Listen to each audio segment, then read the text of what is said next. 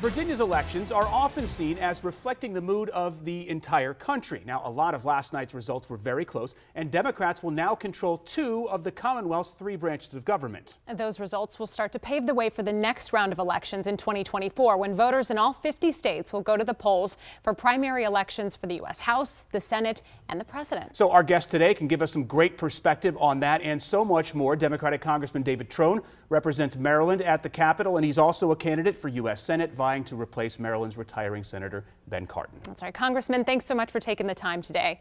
Hoping we can start by getting your thoughts on last night's results in Virginia. I'd like to start there and what that might tell you as we move into primary season in just a few short months. Oh, really a big win across the country. It showed that the voters are very excited about the Democrat proposal, putting people over politics, where folks stand on abortion rights. And it was a resounding blue victory, literally throughout the U.S., starting actually in Virginia, but going right through to Ohio. I mean, those numbers were just wonderful.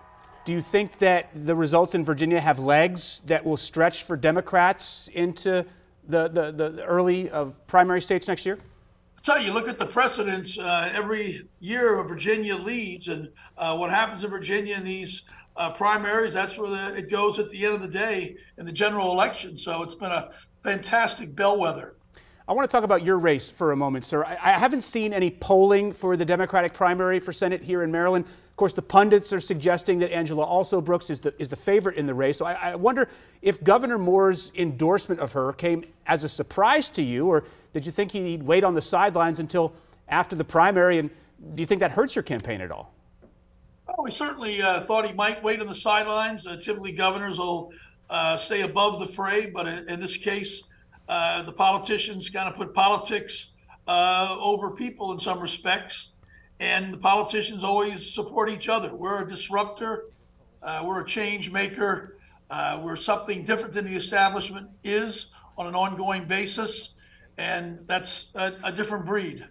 I think you touched on something important, which is voters say that politicians put politics before people. That really hits a nerve when I heard you say that. And we know this is a competitive political field that you're in.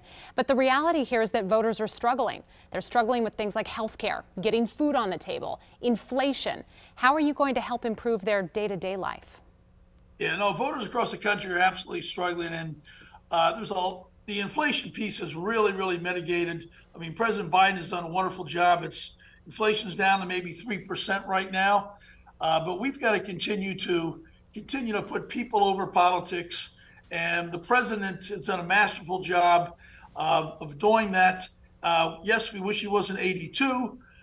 We all wish we were a little bit younger, but what it is what it is. But right now, we've got to get the appropriations bills passed.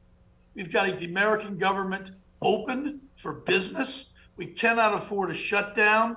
And that's what we're running on the possible precipice of that happening literally on November 17th. Now, we had a lot to talk with Congressman Trone about, and that conversation Simone and I had with him is going to continue tomorrow. We get into the potential of another government shutdown and what it's going to take from Speaker Mike Johnson and Democrats to try to cobble together an appropriations deal to avoid a government shutdown. And we also talked about funding for Israel and Ukraine. So make sure you check it out tomorrow here on the News at 4.